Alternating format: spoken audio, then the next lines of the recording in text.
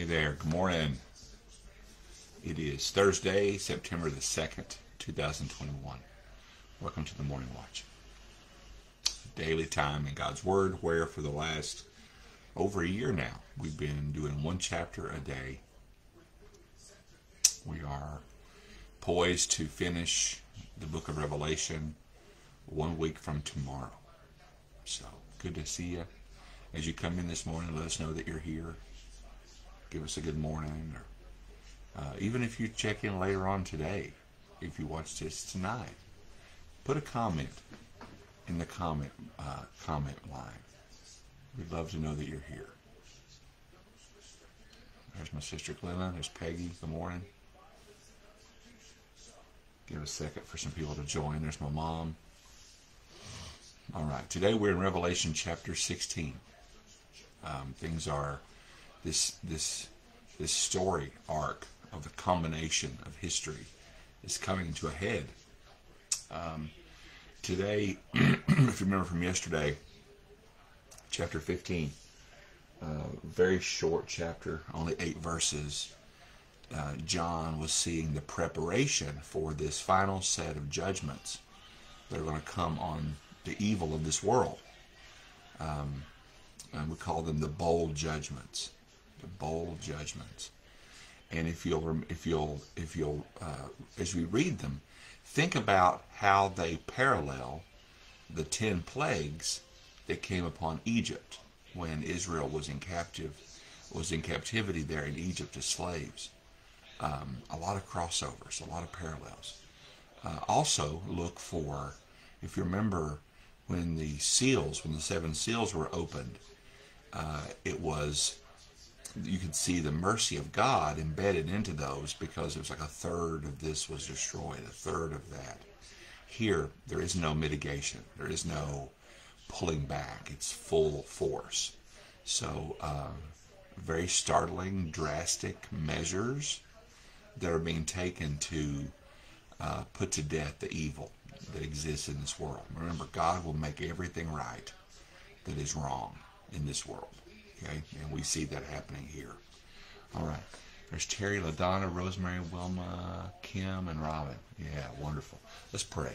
Lord, thank you for this morning that you've given us. Lord, it's a cool morning outside, and we're thankful for the changing of the seasons. Again, it's another way that you show us and demonstrate your faithfulness over everything that we do and are and how we live. And we're just thankful for your word. We're thankful for your cross. We want to lift up those this morning that are in the hospital with COVID or other illnesses. Lord, we just pray that you would heal them. We pray, Lord, that you would sustain them and give them peace and comfort during this time. Lord, be with us as we study your word this morning. We pray that you would make it come alive to our hearts and our minds, and that we would learn about you and we would become closer to you because of it. Lord, we love you. We ask all this in Christ's name. Amen. All right. Let's read. All right, Revelation chapter 16. John writes, he says, "Then I heard a mighty voice from the temple." Okay, this is the heavenly temple. "Say to the 7 angels, go your ways and pour out on the earth the 7 bowls containing God's wrath. Now, since no one can go into the temple except for God, it is likely that this voice is the voice of God himself, the one on the throne." Right? So the first angel left the temple and poured out his bowl on the earth, and horrible malignant sores broke out on everyone who had the mark of the beast and who worshipped his statue, or the statue that was in the temple there in Jerusalem. So what is this first bowl? What can we learn about this from the first bowl? Well, number one, there are consequences to sin. You know, the believers, the Gentiles and the Jews who persevered and who did not take the mark of the beast, they're immune from this.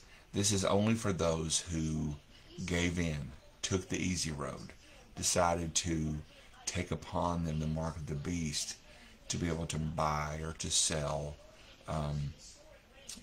Horrible sores, painful sores. Number 3, verse 3. "Then the second angel poured out his bowl on the sea, and it became like the blood of a corpse, and everything in the sea died." Everything. every fish, every animal, every piece of life that existed in the seas died. Okay? Again, major. Verse 4. Then the third angel poured out his bowl on the rivers and the springs, and they became blood. If you remember, that happened in the plagues.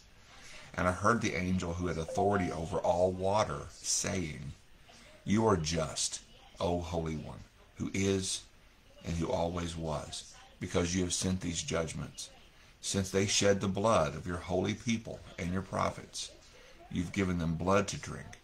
It is their just reward. Okay?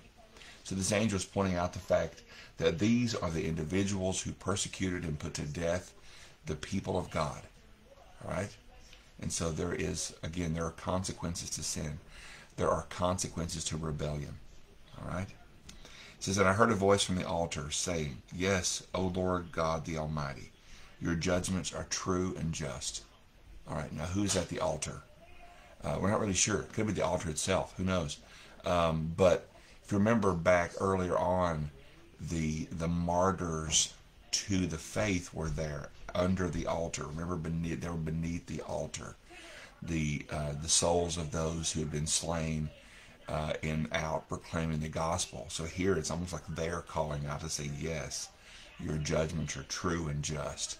Remember when they asked the question, those martyrs, how long, Lord, will it be before you avenge our death? It says, Then the fourth angel poured out his bowl on the sun, causing it to scorch everyone with its fire. Everyone was burned by this blast of heat, and they cursed the name of God, who had control over these plagues. They did not repent of their sins and turn to God and give him glory. You think about what causes people to repent. What we learn here, it's not judgment. It's grace. And so right now we're living in that time of grace. The Bible says here that the people who have been rebelling against God, even this will not drive them to repentance. Verse 10. Then the fifth angel poured out his bowl on the throne of the beast, and his kingdom that he had set up here on earth, was plunged into darkness. His subjects ground their teeth in anguish, and they cursed the God of heaven for their pains and sores, but they did not repent of their evil deeds and turn to God.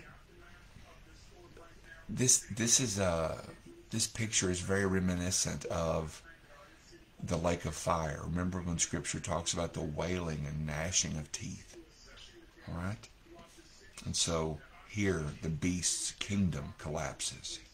Verse 12. Then the sixth angel poured out his bowl on the great Euphrates River, and it dried up, so that the kings from the east could march their armies toward the west without hindrance. And I saw three evil spirits that looked like frogs leap from the mouths of the dragon, the beast, and the false prophets. They are demonic spirits who work miracles and go out to all the rulers of the world to gather them for battle against the Lord on that great judgment day of God the Almighty. We're preparing for one last great battle. Okay? And so the Euphrates is dried up, and it frees up the armies to be able to come. Now know this, as the beast gathers his army, the dragon is behind all this. Satan is pushing all of these armies toward Armageddon, the valley of Megiddo, to be able to launch one final great battle against God. God is allowing this to happen because God is sitting there watching this, knowing I am God. They're not. This is a fool's errand. Okay, it's not going to work. Verse 15. Look, this is the Lamb speaking. This is Jesus speaking. This is a great thing for us to take with us today. Listen what he says. He says, look, I will come as unexpectedly as a thief. Blessed are all who are watching for me, who keep their clothing ready, so they will not have to walk around naked and ashamed. We have to be on the lookout. Now, if we're raptured out first, and the rest of the world that's left behind has to endure the tribulation, these are the events that will transpire while we've already been taken into heaven, if you know Christ. Like I said earlier, there are some people believe we'll have to endure some of this, maybe the first half of this. We're moving now into the second half. There are other people that believe that we will have to endure the whole tribulation, that we won't be raptured out until after. I don't know. We don't really know how this is going to work out. But the only thing that I can think of this morning that makes any sense at all is to ask the question: where do you want to be? Do you want to take that chance? Do you want to take that risk and not be ready and have to endure this? I don't. The key is knowing right now that if you died, that you would go to be with God in heaven. And the only way to do that is through a personal relationship with Jesus. You know, I don't want to endure this. Again, that's what grace does for us. The invitation is there. Everyone who calls upon the name of the Lord will be saved, the Bible says. Here Jesus says, I'm going to come like a thief. It's going to be very unexpected. Are you ready? Verse 16. And the demonic spirits gathered all the rulers and their armies to a place with the Hebrew name Armageddon. Okay, this is a valley. It's about 20 miles long. It's about 14 miles wide. Gideon defeated the Midianites there. Saul lost his life there. There's been some major battles that have happened there throughout history. You can go there today. It's a real place. And so the Bible says that that's where this final great battle will occur. Let's listen to this. This is crazy. Then the seventh angel poured out his bowl into the air, and a mighty shout came from the throne in the temple, saying, "It is finished. It is done." Then the thunder crashed and rolled, and lightning flashed, and a great earthquake struck, the worst since people were placed on the earth. The great city of Babylon split into 3 sections, and the cities of many nations fell into heaps of rubble. So God remembered all of Babylon's sins, and he made her drink the cup that was filled with the wine of his fierce wrath. A lot of people wonder, who is Babylon here? Most people think that this is the beast's government that was set up. Okay, some people think it was Jerusalem. It's again, it's unclear. Listen to this. And every island disappeared. Every island. And all the mountains were leveled. Now listen to this hailstorm that we see here. There was a terrible hailstorm, and hailstones weighing as much as 75 pounds fell from the sky onto the people below. Can you imagine hailstones weighing 75 pounds apiece? They cursed God because of the terrible plague of the hailstorm. So, again, very startling, disturbing images. Very, even hard to read, right? Because you think about, wow, this is unbelievable. But the bottom line is, God will judge sin. That's who he is. He has to do that, or he's going to be acting counter to his character. If God is not faithful in his judgment, all right, because sin requires a payment, then how can we trust him to be faithful in his salvation, right? That's who he is. He's just as faithful in his salvation as he is in his judgment. That's who he is. He can't act counter to that. He can't allow sin to go unpunished. The good thing about our sin is covered by the blood of Christ. Now, if you don't know him, then you are accountable for your sins and will be held in judgment for those sins. And even we as believers will have to stand and give account. But the thing is, there'll be somebody there with us, our advocate Christ, who will say, they're mine.